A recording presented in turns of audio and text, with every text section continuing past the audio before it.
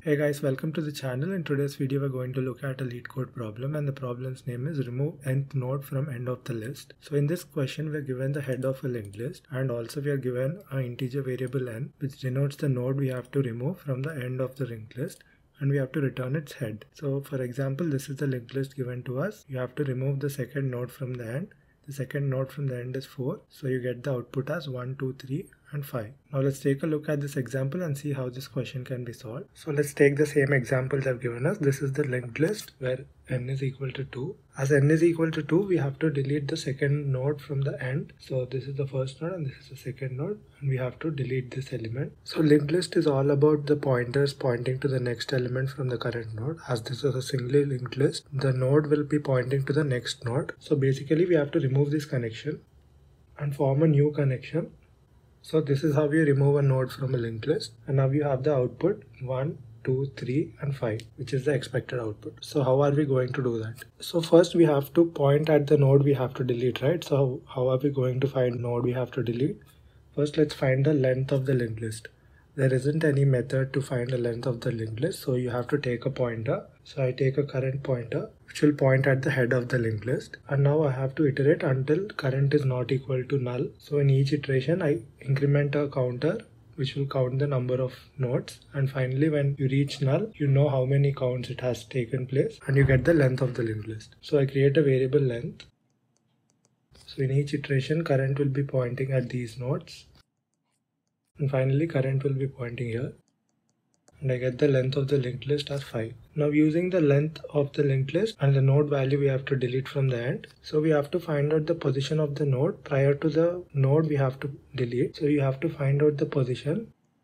So how are we going to find out the position is, we have to iterate from the starting till length minus n minus 1, which will give you the node prior to the node we have to delete. So length is equal to 5, n equal to 2 minus 1 because of the pointer starting from 0. So this will give you 2. So you start from I is equal to 0, 1 and 2 and you reach that node. So this is the standard formula applicable for finding the node prior to the node to be deleted. So now we know till where we have to iterate. So let's point current back to the head of the node, and now current will start a iteration from 0 until 2.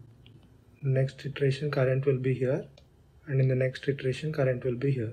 Now we are at the node, so instead of pointing the next node of the current node to the next, we have to do it to next.next. So current.next will be pointing at current.next.next. We are not changing any nodes, we are just changing the links between the nodes. That is how you remove nodes from a linked list. And now finally you return the head of the linked list, and you get the answer as the following. So this is the required output and you get the same output. Now let's try to code these steps. Coming to the function they have given us, this is the function, this is the head of the linked list and an integer variable n which denotes the node we have to remove from the end. Now let's create a list node called current which is pointing to the head of the linked list. We're going to use this node as a pointer to find the length of the linked list. Now let's create a length variable of integer data type. The length is currently 0, so I initialized it to 0. Now I'm going to find out the length of the linked list using the current pointer. So until current becomes null, I use a while loop. So null is at the end of the linked list, so until I reach the end, I keep incrementing length and move the current pointer one step to the right. Now the current pointer is at the last node of the linked list. Now we can form an edge case. If n is equal to length of the linked list, it means that you have to remove the first node, right? So for example, if n is equal to 5, here length of the linked list is also 5. So fifth node from the end will be the first node, but the first node is head, we have to return the head. If n is equal to the length of the linked list, we move the head to the next point and return head. We point head to head.next, which means that we removed the first node and the output will be 2, 3, 4, 5. And now we can return the new head. Now using this while loop, we found out the length of the linked list using the current pointer. Now current pointer is pointing at the last node, right? We have to bring it back to head, or you can declare a new node and use it as a new pointer, but I'm just going to point current back to head. Now we have to find out the node prior to the node you have to delete. For that, I'm going to iterate through the linked list from the 0th node to length minus n minus 1. Length is equal to 5, n is equal to 2 minus 1. So 5 minus 2 minus 1 is equal to 2, 0, 1, 2. So our task is to point here. So let's move the current pointer in each iteration. Now current is at this node. We have to change the next pointer to current.next.next. So current.next will be current.next.next.